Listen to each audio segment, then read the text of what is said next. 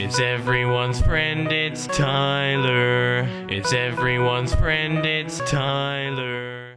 Hey guys, Tyler here. In response to the recent events that I respond to in regards to Cori Bush, here's the exact quotation that comes directly from George Orwell's Animal Farm. All animals are equal, but some animals are more equal than others. So what does this quotation have to do with Cori Bush? As you guys probably know, Cori Bush was a Black Lives Matter activist before she became a Congresswoman, and obviously, of course, she is in favor of defunding the police like most Black Lives Matter supporters. During the course of the interview, it seemed as though that she showed her own personal hypocrisy about defunding the police and having private security guards. And so without further hesitation, let's take a look. Campaign records show that you spent roughly $70,000 on private security, and some critics say that move is hypocritical. What's your response to those critics? They would rather I die? You would rather me die? Is that what you want to see? You want to see me die?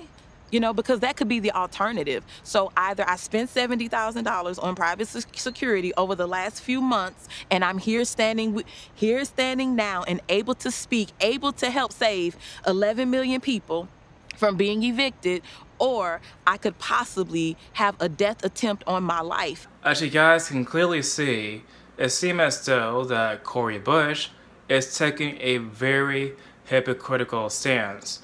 On one hand, she wants to defund the police, meaning that she does not want the funds to be towards police officers, to have less officers in the streets, and also at the same time wants her own personal bodyguards because she feels unsafe because reasons. Although many of these Black Lives Matter supporters outright call for the abolishment or defunding of the police, many of them don't take into consideration, of course, the drastic effects of defunding the police would actually have in a crime-ridden area. This comes directly from the Wall Street Journal. City of reverse defunding the police amidst rising crime and increasing crime, new fund from the economic revival, and federal stimulus dollars spur cities to rethink cuts. 1 year after the movement to defund law enforcement began to upspring multitude budgets, many American cities are restoring money to their police departments or proposing to spend more. In New York City, Mayor Bill O'Brasco said he would reinstate $92 million for a new president after scrapping the project last summer. The mayor of Baltimore, who led efforts as a city councilman to cut the police budget by $22 million last year, recently proposed a $27 million increase.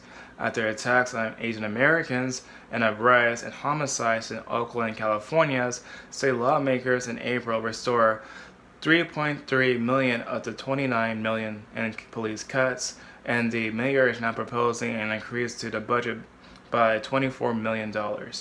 LA mayor has proposed an increase to about $50 million after the city cut $150 million from the police department last year. Many U.S. cities are led by Democrats who supported protesters' call to defund the police, a term that activists have used in different ways, including to push for simply shrinking the size of police forces, but also swifting resources from law enforcement to social services.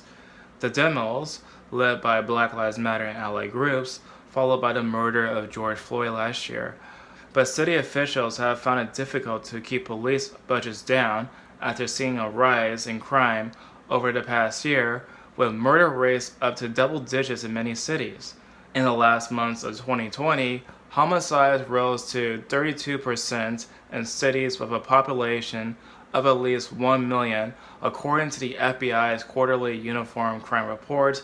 Law enforcement officials and criminologists say pandemic stress and police pullback amidst protests are likely contributors. In conclusion, by defunding the police, according to that article that was done by the Wall Street Journal, they actually have some sort of dire consequences by having a rise in crime levels because they cut the budget from the police stations in those cities. Also, if you guys want a really extreme example of just outright abolishing the police, look no further than that autonomous zone where pretty much they outright got rid of the police entirely and obviously it was said that it has the largest crime rate out of any new quote-unquote country. But wait guys, it gets better.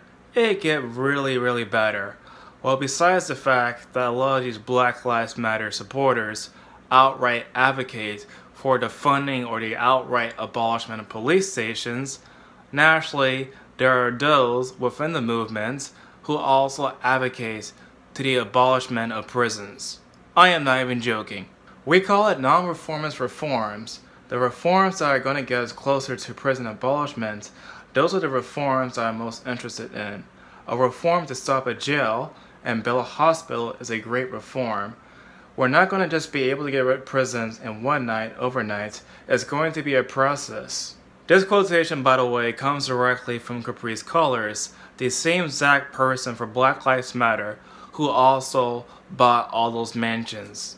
And also the same person who said that she was an outright Marxist. So this sort of crazy utopia for Black Lives Matter supporters, there's like no police, there's like no prisons, no jails, and so the rapists and the murderers should go off on the street willy-nilly and commit crimes and not face any type of consequences whatsoever, because apparently the prison system should be abolished and that there should be no police but those who are security guards. This sort of idea to abolish the police and to get rid of prisons is some sort of Mad Max type of shit. I understand that there are some problems within the police station, within the prison system. I totally understand it. At the same time, by wanting to get rid of police, by wanting to get rid of prisons, you make a whole entire anarchical world where basically no one actually faces consequences for their bad actions. And this type of utopia, how can somebody actually who is like poor could afford this type of security stuff?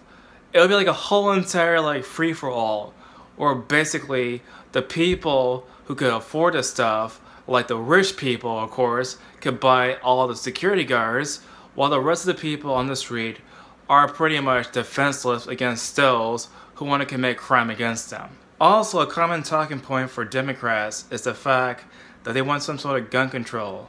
Now, normally for my channel, I don't talk about that because this whole entire topic I'm not really, familiar with. I need to do some more research for this topic before I give my own personal opinion about it. But let's just say for the sake of argument that the Democrats, and they did it out loud, want to, disarm the populace. Well, by disarming the populace, you actually make the people, who are trying to go after the thugs and the other people that actually harm them, become very defenseless. And so you will live in a society where there's like no law and order, no prisons, it's pretty much just free for all. And so you disarm the population, only those who are rich can, just afford the security. So this whole entire idea is just pure anarchy. These ideas that I expressed in this video, as well as the other ideas that I criticize, are the main reasons why I cannot possibly support something like Black Lives Matter, because this type of ideas are just way too extreme for me to actually backed up, because the ideas of course of Black Lives Mattering do in fact actually is a true idea, but at the same time when you really take a critical eye behind the ideology behind this whole entire thing by many of these people, it's just really far out and really far left. But what do you guys think? Tell me in the comment section down below. And as always, I'll talk to you guys in the next video.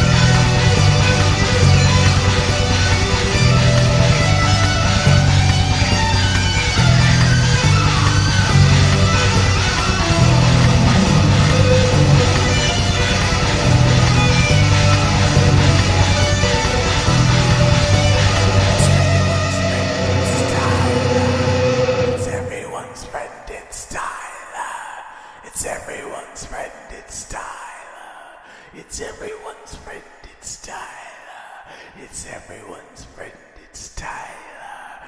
It's everyone's friend, it's Tyler. It's everyone's friend, it's Tyler. It's everyone's friend, it's Tyler. It's everyone's friend, it's Tyler. It's everyone's friend, it's Tyler. It's everyone's friend, it's Tyler. It's everyone's friend, it's Tyler. It's everyone's friend, it's Tyler. It's